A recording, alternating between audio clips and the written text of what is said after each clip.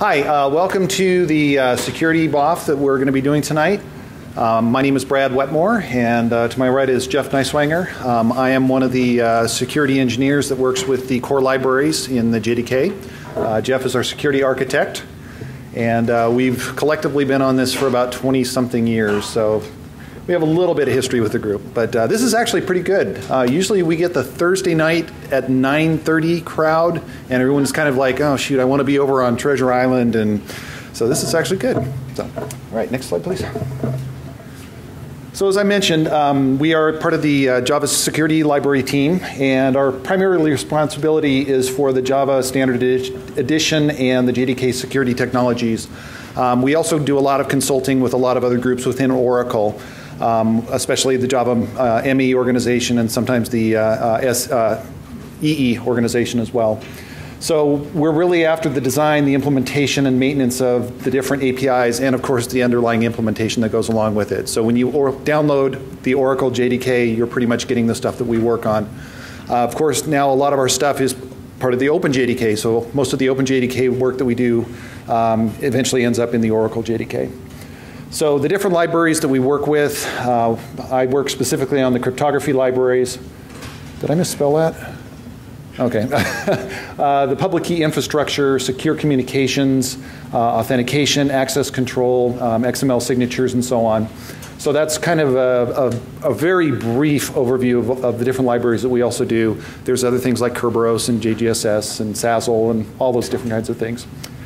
One of the other things that our group is sponsored for, or chartered with, I should say, is working with some of the vulnerabilities and to try to help other teams assess and understand what the vulnerabilities are so that they can go ahead and get them fixed. So we'll do some code reviews and basically just consult with them. One of the other things that one of our team members works on is the secure coding guidelines, and so that's some documentation best practices that we can help put out so that you guys can actually look at your code and say, oh, I shouldn't be doing this, oh, maybe this isn't the greatest idea. So next slide, please. So for more information, now if you're familiar with the JDK and the JDK security, you've probably seen these pages already, but I thought I'd just throw them up there anyway so that the people who haven't seen them can, and for the people that are downloading the slides, they can also find where they are. If you go to the JDK documentation, you will be, these pages will pop right out, of course. So next slide, please. So I did hit a little bit on the secure coding guidelines. There's actually two documents that are out there now. One of them is the one that Oracle actually publishes, and that is the Oracle Secure Coding Guidelines. And if you look on the web, Google it, or Yahoo Bing it, you will find our document there. And it's kind of it's a shorter document. It's not terribly long, but it would take you a couple hours to read, and I would highly recommend that anyone who's doing any Java coding take a look at this. There's just things that we see all the time where people are doing public static ints, and all of a sudden they don't realize that there's a way that somebody can grab that value and change it, and all of a sudden all of their assumptions that they were doing no longer apply. And so, it's simple things like that, and some of them are a lot more insidious and a lot trickier to find, but I would recommend that anyone who's doing any programming in Java definitely have a look at that document. Now, if you want to go a little bit deeper, well, actually quite a bit deeper, the CERT organization has also put out a book, and we've consulted with them, and it's actually available out in the bookstore. There's a little bookstore out in one of the lobbies there. And it's probably about 2 inches thick. It's a pretty thick book, and they go into a lot more detail, some of the problems that you might have, in addition to touching some other things that we didn't mention in our document. Okay, so we thought we'd do just a little bit of a recap of some of the things that we did in JDK 7, and then we'll move on to some of the things that we're planning for JDK 8 and beyond. So one of the first things that a lot of people have been asking for was an ECC provider, or elliptic curve cryptography. Essentially what that does is it allows for much faster public and private key operations.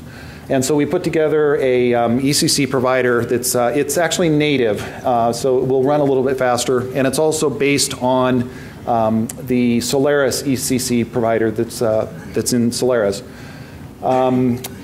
Unfortunately, we wanted to do a Java-based version, but because of the licensing issues that were involved, this was the best next thing that we could do that would not really run us down into a path of other licensing issues.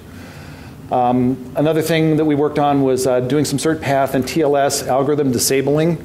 So you're probably familiar now with that some of the certificates that are based on algorithms such as MD2 are essentially broken, or certainly much less secure than would be acceptable in some environments. So we have added a few system properties, they're actually security properties, which will allow you to disable certain algorithms or certain algorithms based on the key length that is used to initialize these algorithms. And then the way to configure them is actually there. It's a security property, not a system property. And you would just specify that either in the java.security file, or you could set it through the APIs. So. Okay. Now, one of the areas that I worked on is the SSL and TLS, or the transport layer security, which is essentially HTTPS for those who are not really familiar with it. TLS 1.0 has been the version of TLS that we've had in the JDK pretty much since day one. It has some drawbacks, and if you've been following any of the news, you've probably seen some of those. About a year ago, there was an issue called Beast. And essentially what that came down to was a problem that was in the protocol itself. Well, about 6 years ago, there was actually an update to the protocol called TLS 1.1, and that one addressed the problem that Beast eventually exploited. And so in JDK 7, we do have TLS 1.1, and we also went ahead and implemented the next one, which is TLS 1.2. And those are available in JDK 7 at the moment. At the moment, there is no plans to backport these to 6, but if we get enough requests, we will certainly consider it. Right now, we're deep in the middle of getting everything ready for 8, so 6 is, adding new features to 6 is a little bit hard at this point. Some of the requirements of TLS 1.1 is that we disable some of the weaker cipher suites. So some of those things which depended on the 40-bit version of DES are pretty much forbidden at this point, especially once you get into TLS 1.1 and 1.2. So we have some of those available, but just disabled, or not enabled by default, I should say. One of the other things is something called server name indication. And essentially what that is it's a way to hint at the TLS protocol layer what server you're trying to connect to. So if anybody knows anything about HTTP, HTTP has these header fields that they use that say, I want to connect to host google.com. Well, unfortunately, when you're trying to deal with a TLS handshake, all of that information about host :google.com all occurs after the handshake is finished. And so if you want to connect to google.com on a virtual host that is serving many, many different domains, you've got to indicate that information before the handshake completes. And so SNI was a way that was developed by the IETF to address that shortcoming. And so we have added the client-side only version of SNI, which is essentially if you ask for a socket and you say I want to connect to google.com, we will add in the SNI information for google.com as an extension to the client hellos. At the moment there is no server side, but we'll be talking about the server side in the next little bit here. We also have some things for endpoint verification. In the previous days, we used to have a hostname verifier, and the hostname verifier would try to match up and make sure that if you're connecting to google.com and you get a certificate back that says amazon.com, you say, well, wait, these don't match up. I'm not really connecting to who I thought I was connecting to. So we do a different style of endpoint verification now, where we'll actually have the ability to check within the trust manager or the key manager who you're actually connecting to. And also the key manager and trust manager actually have access to the sessions under construction. And so as the handshake is proceeding, you can go ahead and grab the relevant bits that have already been established and use that to make your decisions. And then the last one, we used to wrap all of our SSL hello handshakes in a older version to support some of the older SSL v2 client hellos, or clients, excuse me. We used to wrap our SSL hellos in an older version of the hello format. And pretty much those have all gone away at this point, so we went ahead and disabled that by default. Okay. Some of the other things, there was plenty of key tool enhancements. We used to pretty much only generate self-signed certificates, and there were certificates with no extensions on them. And so we now have a way to actually have a way to create extensions as well as create certificate authorities. So you can have a certificate authority sign a certificate for another entity, and it works pretty well. There's also a way to grab certificates that are on a SSL server or HTTPS server, and you can grab those and print them out, or you can import them into a key store. JGSS is now using the Kerberos 5 login module by default when there is no JAS configuration available for it. There's a new API extension for something called the Galois counter mode, which is a variant of the AEAD. I'm going to have to come up with it. Advanced Authenticated encryption. Authenticated encryption. With associated data. With associated data, thank you. I should know that. I wrote the thing.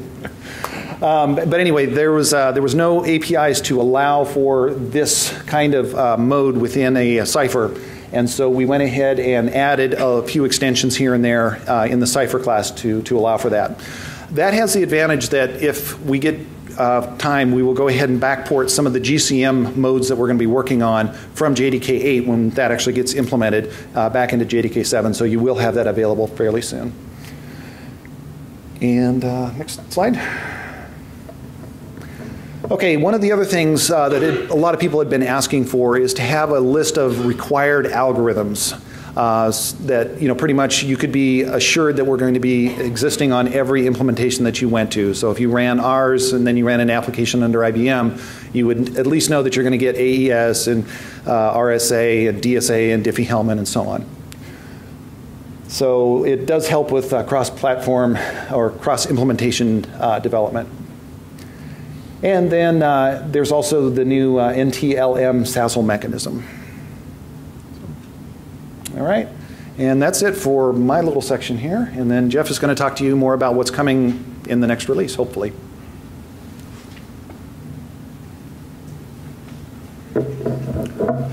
I assume you're all reading that very carefully.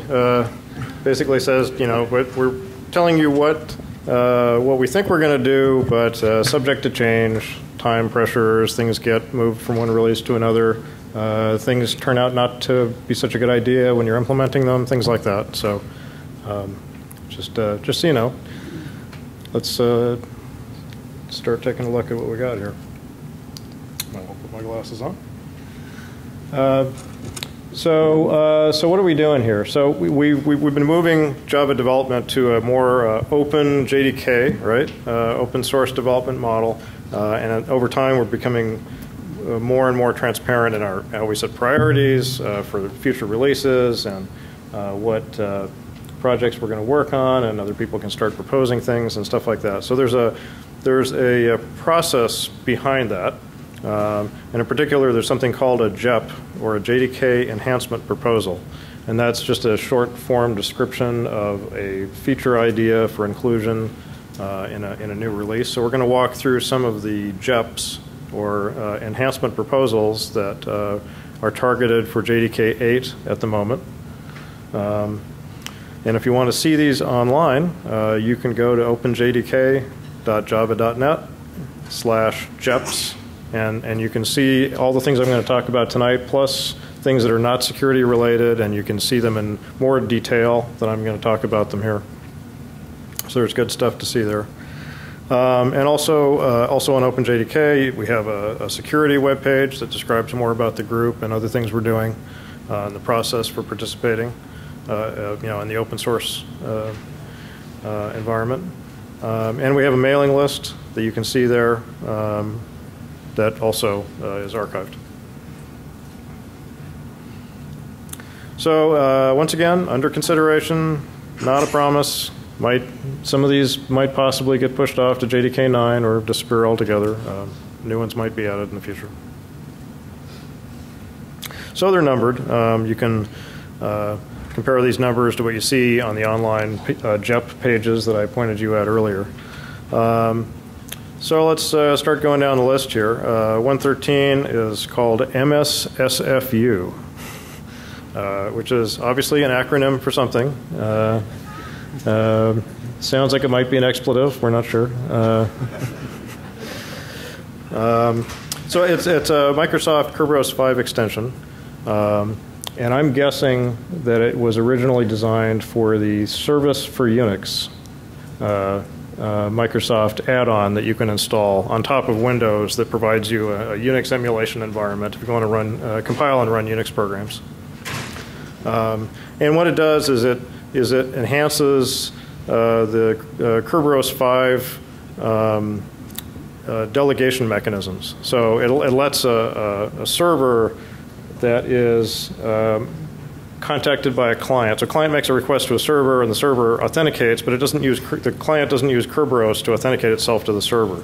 So these mechanisms allow the server to authenticate to Kerberos on behalf of this client that's calling to them and get a Kerberos service ticket, so they can turn around and access some back-end service or proxy a request with the client's authentication to some other service, as part of its implementation.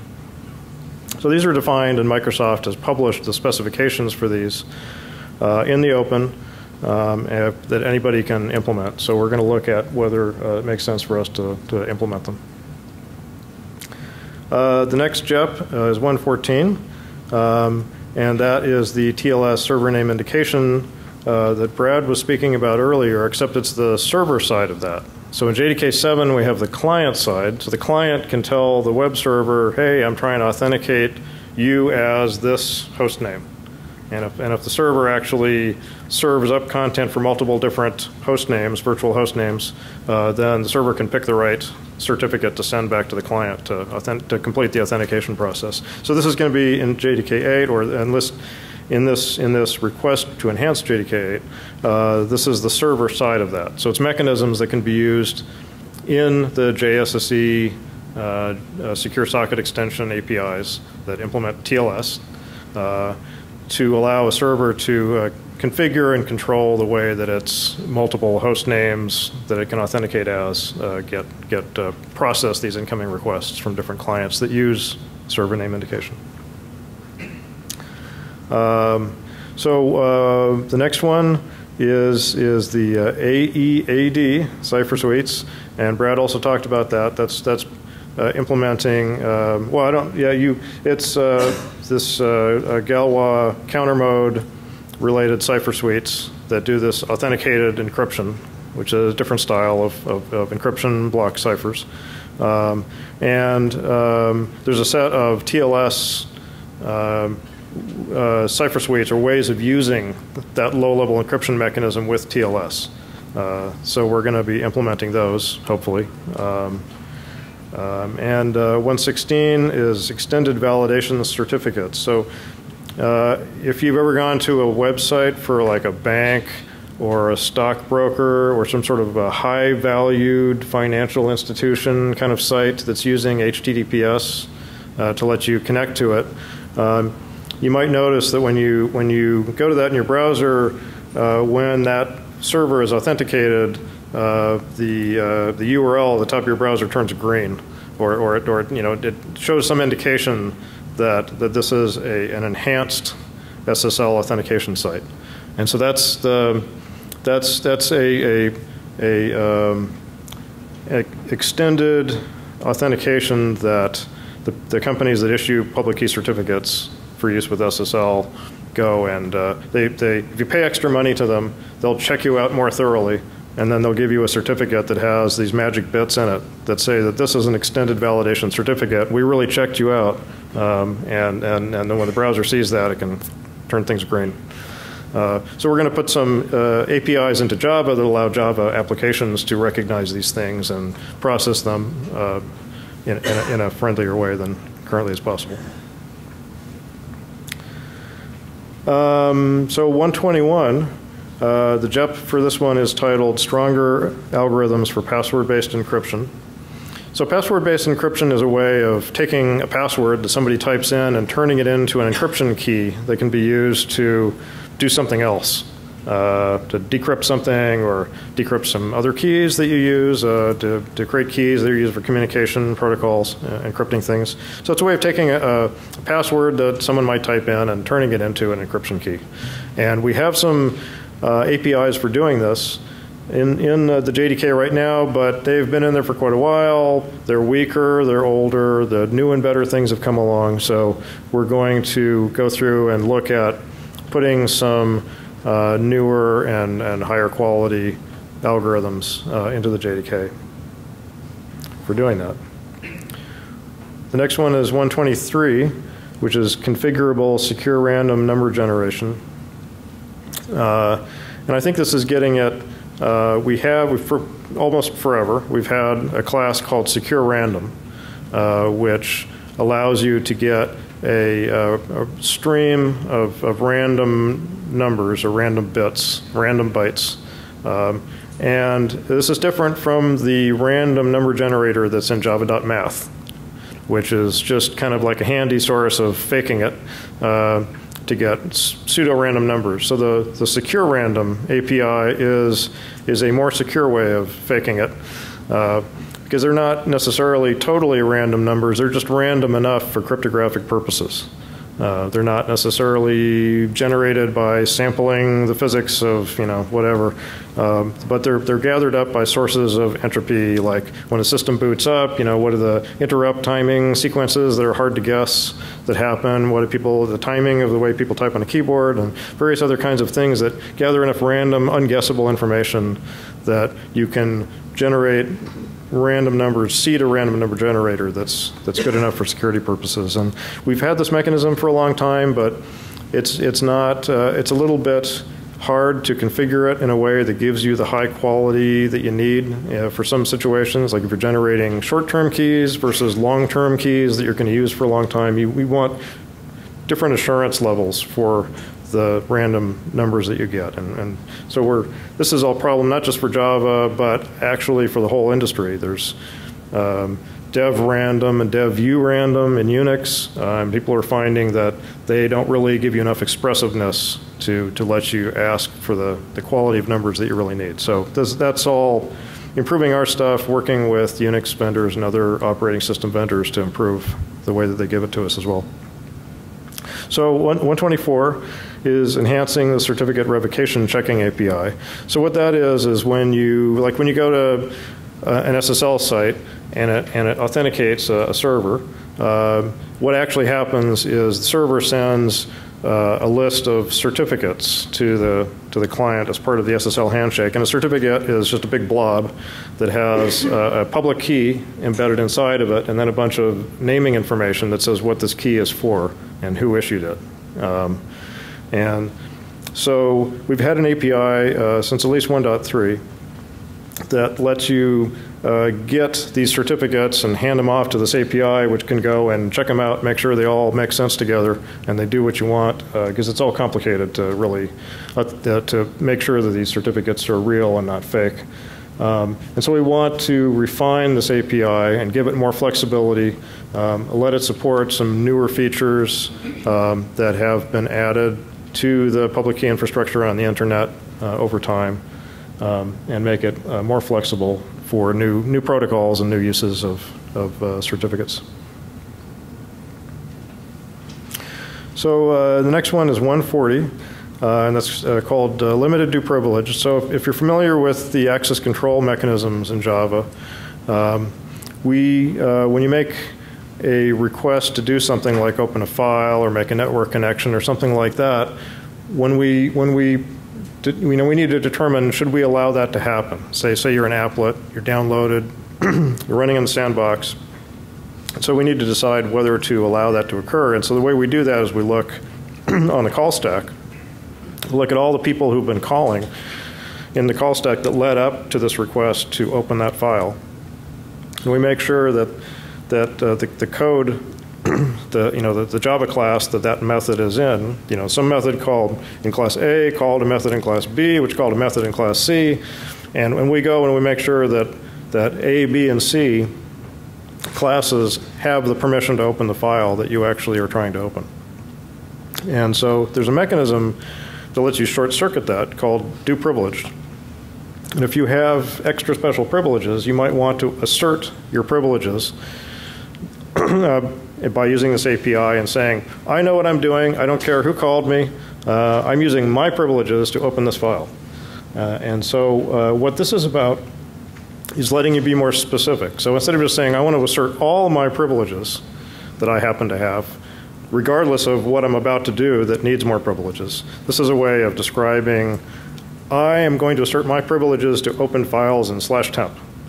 And then you go open your files in /temp. So you're not asserting everything, you're just asserting the actual narrow, specific thing that's extra special that you need to do.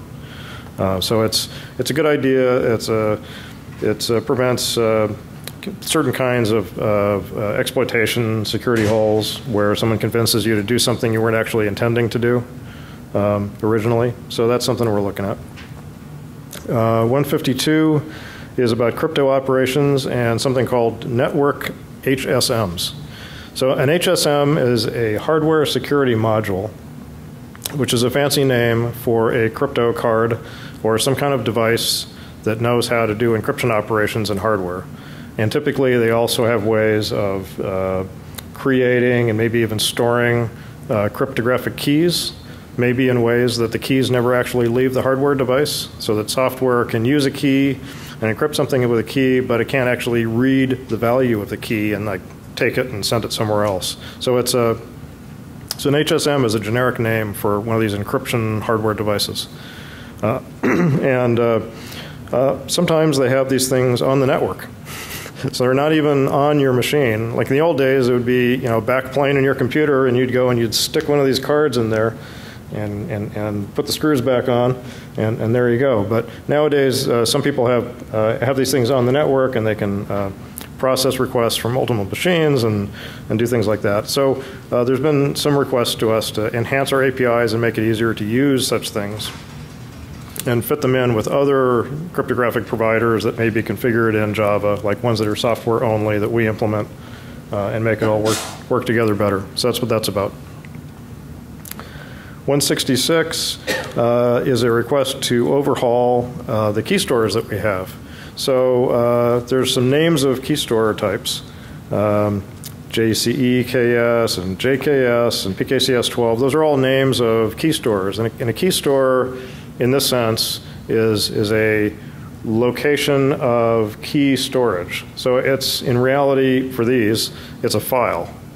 So it's a file on the disk, and it's filled with a bunch of binary data and in different formats. And the contents inside the binary data are keys that you can use for encryption, or maybe they even contain certificates that would be used with, say, an SSL server that you're going to configure. So we've got these three different formats. The first two of them, JKS and JCE-KS, are Java specific. There weren't any good file formats at the time that we were doing this, so we just invented some. JKS is one that does not literally encrypt the contents of the file because of export encryption regulations at the time that we did it. And JCE-KS was similar to JKS, except that it did real encryption on the contents of your file. And PKCS12 is actually a standard. So there's a bunch of security standards called PKCS this and PKCS that were largely defined by RSA Laboratories, which is a company which some of the RSA encryption founders and work for or did.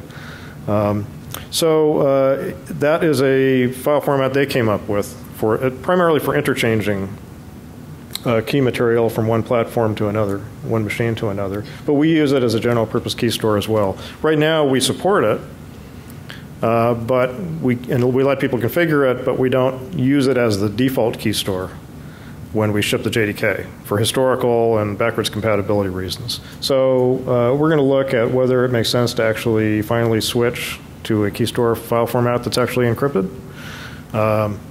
and what the compatibility aspects of that are. And we may need to enhance PKCS 12 a little bit to support some of the notions that we have in our KeyStore API.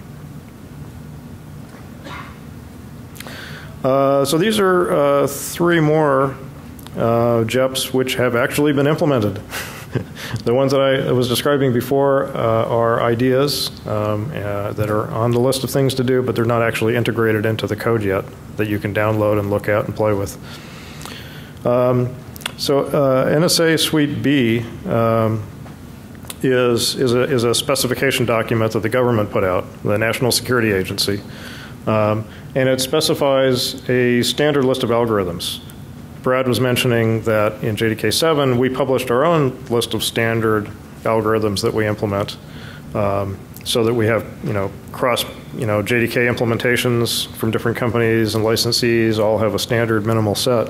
Well, NSA's list is larger, and it's going to be mandated, at least for certain government purposes, and it's generally a good thing. It adds some important new algorithms and cipher block modes and things like that. So longer key lengths for certain algorithms we already support. So we're going to be implementing, we hope, NSA Suite B across the board, so we can just say that we do it.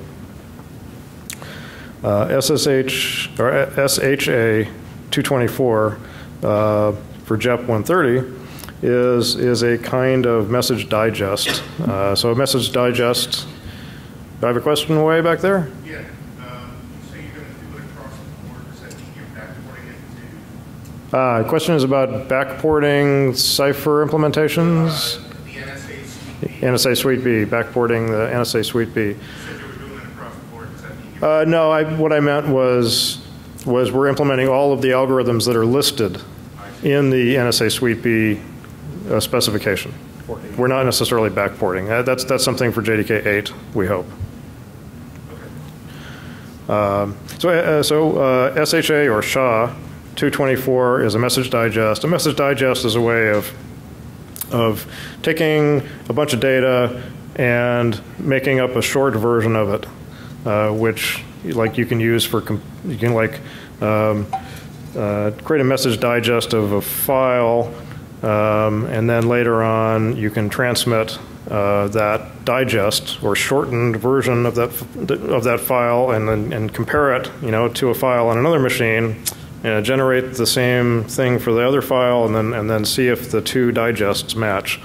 And if the 2 digests match, then there's a very high chance that the larger files are actually the same file. Checksum.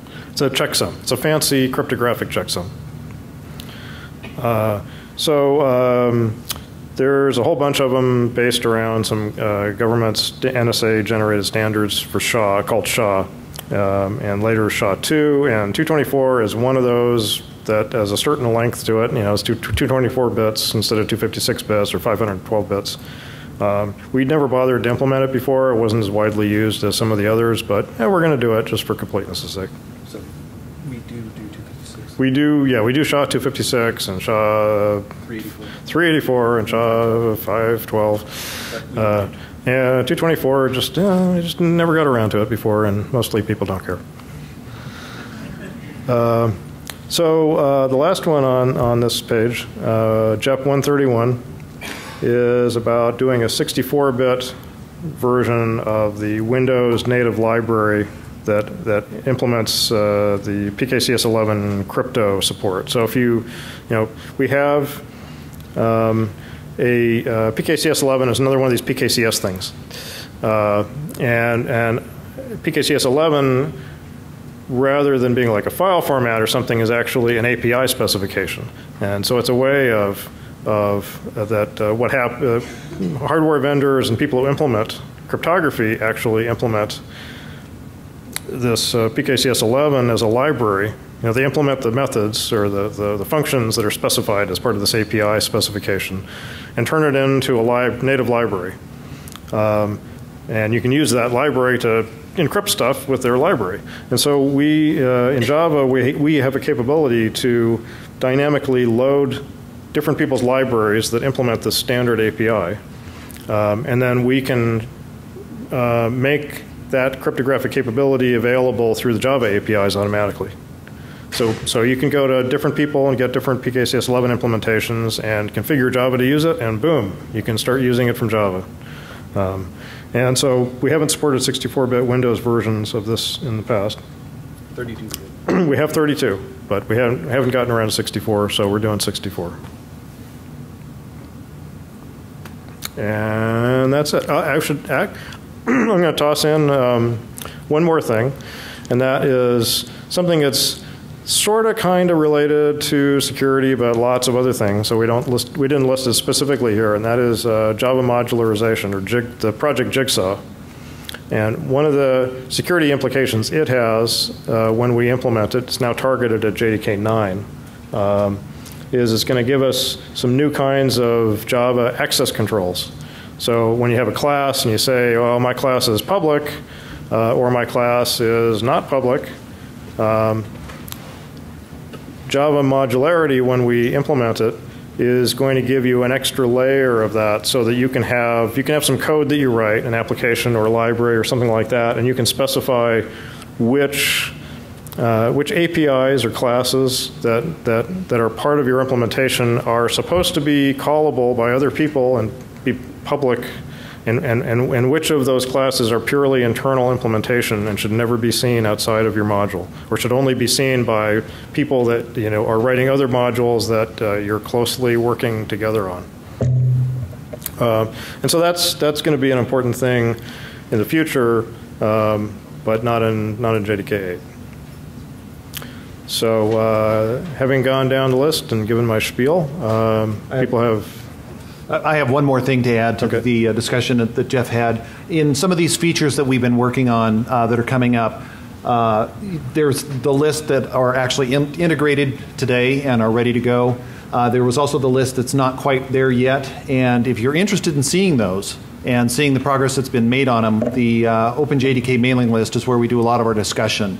And so if you want to see what the current status is of some of these different JEPs, that's the place to go. And of course, please participate in the conversation if you're interested. Yeah, excellent. Have any questions? Any requests for things that aren't on our list? Yeah, I guess right in the back there. Would there be any possibility that the shop recent be included before JDK? I'm afraid I didn't quite catch your question. Can you repeat it? Would there be any possibility of the new shop recent implemented and included before JDK is released? I think the question, I had trouble hearing it, but I think the question was something about SHA-3. I think that's not likely to show up in JDK 8. Yeah, that's not currently on the list.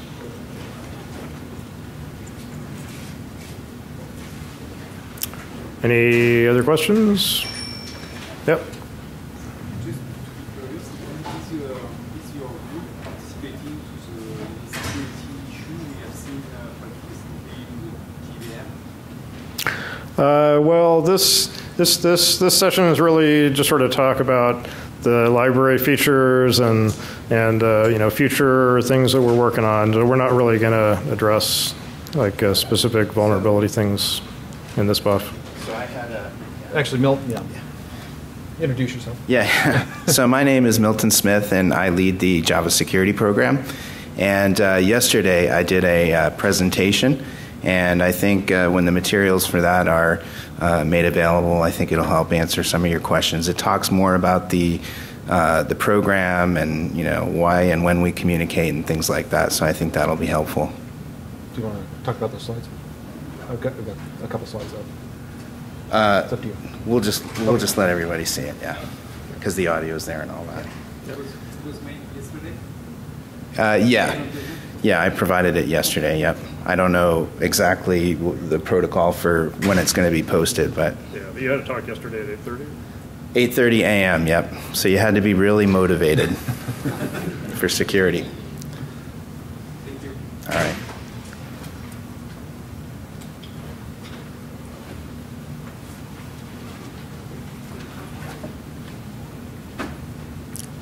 Anyone else dare to raise their hand? Okay, well, we're going to be up here for at least a few minutes. Feel free to come on up and ask questions. Grab us out in the hallway. We can talk a little bit more. Thank you.